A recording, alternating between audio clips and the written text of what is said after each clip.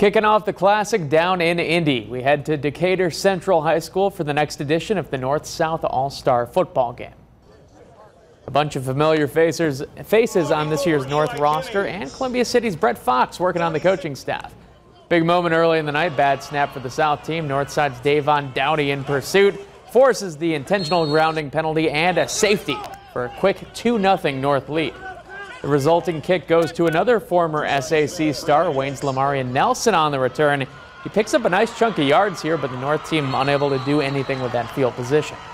South team starts to get things going. They'll get on the board here. Touchdown strike from Nick Patterson to Parker Burke. That makes it 7-2.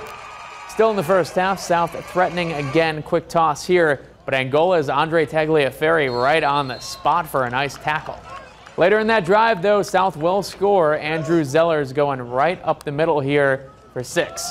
The South team controls this game most of the night, and they beat the North squad by a 21-2 final. We now toss things down to Chris Ryan, who caught all the action down in Indy.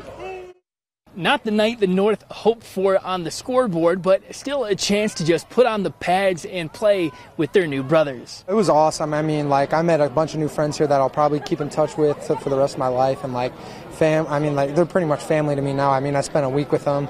It didn't really end the way we wanted it to, but we still had fun. It was still fun playing with them. It's just different level of competition, and I couldn't have wanted something any better. It was fun. It was a lot of fun. I talked to a lot of guys that I didn't know that well. And now they're my brothers now. I got brothers out here, and it feels really good to us just call them my brothers and know that when I get back home, we'll keep in contact.